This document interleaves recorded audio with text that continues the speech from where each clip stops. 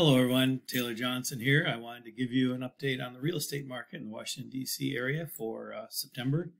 This is data as of October 6th. As you know, we've had rising interest rates and that has caused some decline in the market. And we're seeing sales, new and pending sales, down at their lowest September levels in 8 years. Important to note that we do have an annual seasonal decline in the fall, and so that's part of it, but we have maybe a greater decline than usual because of that. Homes remaining on the market a little bit longer as well. DC region is 15 days, which is highest level since January of 2020.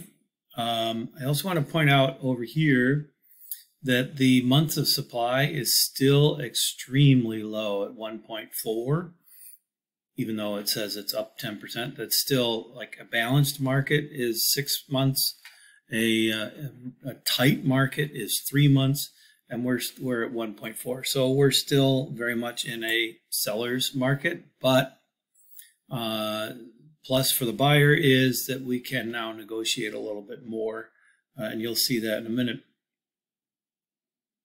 The total number of active listings at the end of September was down, but inventory grew. So these are contradictory terms, right? How can active listings be down while inventory grows? What that means is that new sellers are not putting listings on the market and homes are staying on the market longer, so the inventory is actually growing. The number of new listings was below last September's total, though it did surge a little bit from month to month. But let me tell you that the trend for the last 10 years has been lower listings every year. So this is part of the reason why we are in this tight bind that we're in, is people are just not selling homes. So the supply of homes for sale, whether they're new homes or resale, is really, really low. And prices are still rising across most of the metro region, though the pace of increase has declined. It's slowing to a more sustainable, maybe 3%. So the rate of increase is, I think that's better. It's healthier for everyone. And then I'd like to point down here, buyers who remain in the market will find more choices. So yes, it's hard right now with interest rates where they are, but if you are able to be a buyer right now, you have more choices and we have more negotiating ability than we did at the beginning of the year or last year, and certainly than we will do later next year or the following when interest rates fall again and more people jump into the market. So now if you can do the prices at the current rates, now is a good time, and then refinance later when rates go down. All right, closed sales. We have a typical seasonal monthly decline, but the biggest drop is among townhomes, with sales down 31%. So if you happen to be a person who's in the market for a townhome, now might actually be a good time to look into that. If you are an owner of a townhome looking to sell, now might not be the best time to do that. We have a typical seasonal change in prices here, but again, the overall price trend for the year is up 3.3%, and median days in the market is up, as we said earlier. New pending sales, note here that the single-family detached homes fell 34%, while townhome sales plunged 37%, and condo sales pending was off by 24%. So the slowest decline was in condo sales, and what we've noticed over the last 2 to 3 years is condo sales are relatively flat in comparison to other categories. But we'll also see how condo sales affect something later in a minute, and that is the active listings here. The inventory decline of active listings is about 4%, driven by a sharp decline in the number of condominiums listed for sale. Inventories of both single-family and detached homes and townhomes remains about the same. So there are actually fewer condos for sale now than there were. And showings are down. Let's look at local markets. We've got a situation here where the numbers can vary quite a bit depending on where you are and what type of home you have, as you can see. So we have a slowdown in the urban region's suburban markets. The city has actually remained fairly strong. It's the suburban markets that have had more of an effect. You'll note that Fairfax County is down 31%. Loudoun County, closed sales are down 35%. Washington, D.C. is only down 18%. So again, if you're a buyer, what this means is these areas with the greater declines are potentially buying opportunities for you. If you are a seller, it means that if you have to sell now, your home is going to take longer, and you might expect that your price is not going to remain as strong. Maybe you're going to have to lower price.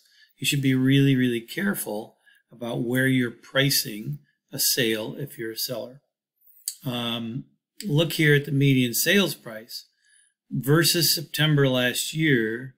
All categories are up except Alexandria and Arlington County. Now, Alexandria, you can see here, had only 148 sales. It's a very small sample pool. So one price up or down could really affect the numbers. We see that here with Fairfax City too, only 24, or Falls Church. They're just too small to be reliable numbers.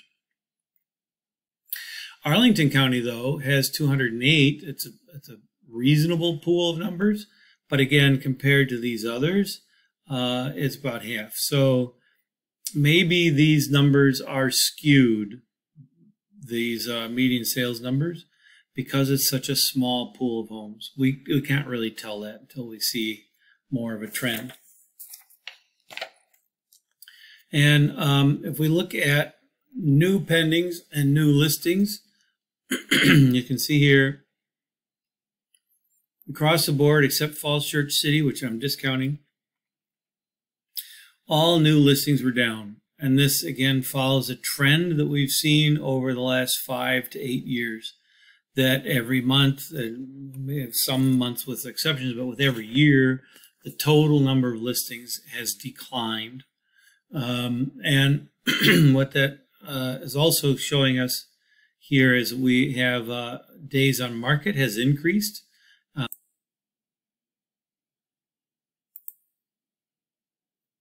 Oh, man.